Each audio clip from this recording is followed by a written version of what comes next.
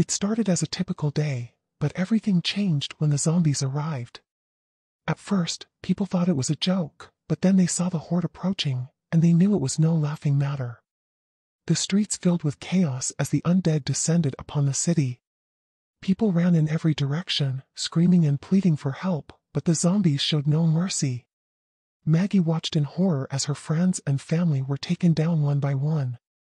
She knew she had to keep moving, to keep fighting, or else she too would become one of the walking dead.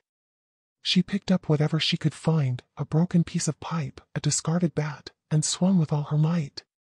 But no matter how hard she fought, more and more zombies kept coming. As night fell, Maggie found herself alone, surrounded by the undead. She could feel their cold breath on her skin, their bloodthirsty eyes watching her every move. She knew this was it. But then, just as she was about to give up, a group of survivors appeared, armed and ready to fight. Together, they stood their ground, holding off the zombie horde and finally gaining the upper hand.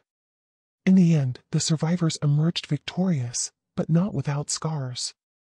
They had seen things that no human should ever have to see. But Maggie knew that she had survived the scariest zombie attack the world had ever seen, and she would never forget the terror that had changed her forever.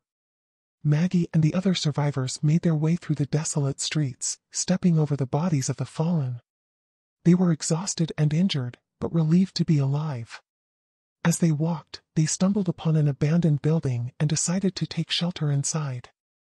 They barricaded the doors and windows and settled in for the night, hoping that the worst was behind them.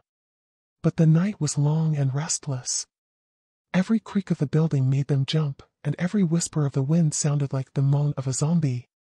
As dawn approached, the survivors decided to venture out and search for any other signs of life. They walked cautiously, weapons at the ready, not knowing what they might find.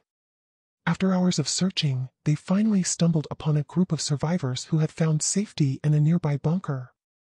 They welcomed Maggie and the others, and together they formed a new community, determined to rebuild their world in the wake of the terrifying zombie attack. Although they knew that there would be more challenges ahead, Maggie and the survivors were grateful for each other and for the chance to fight back against the darkness that had threatened to consume them all.